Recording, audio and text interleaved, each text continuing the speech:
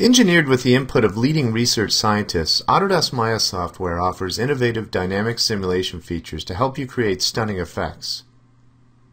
A range of easy-to-use, customizable effects are available in the form of effects assets and can be found in the Maya Visor window.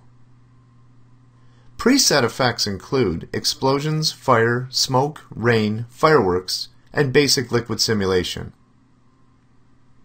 They can be quickly imported into your scene, applied to objects, then played and rendered with little or no modification. Further development of the Nucleus Unified Simulation Framework and its associated modules delivers improved liquid simulation with new pouring, splashing, and boiling effects, multi-threaded end-particle collisions, and end-cloth self-collisions for faster performance. A number of new liquids attributes let you generate fluid effects that look and behave like real liquids. New liquid simulation methods let you select a solver that best suits your effect.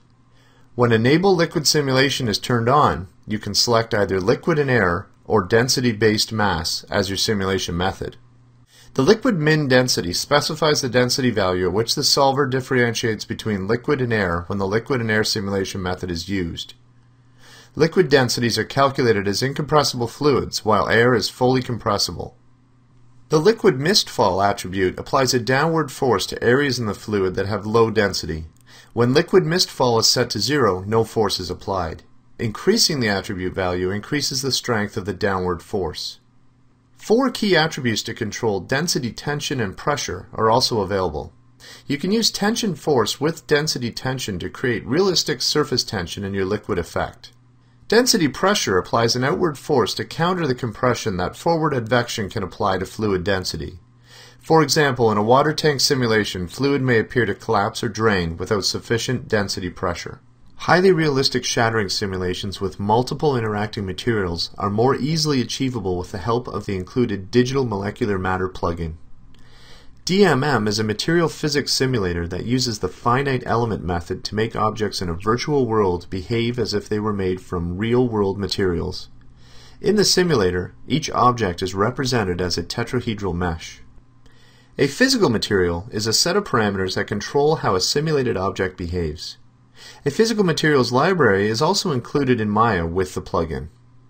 The plugin automatically prepares surface meshes for deformation fracture. The plugin can export DMM objects for import into a game engine containing the DMM simulator. As well, the plugin also contains a DMM simulator so a user can run simulation in Maya to preview how objects will act in a game environment. The plugin lets the user mix Maya animation with DMM simulation and create dynamic animation sequences for replay in a game. Of course, Maya can also be used to render videos that contain DMM simulation.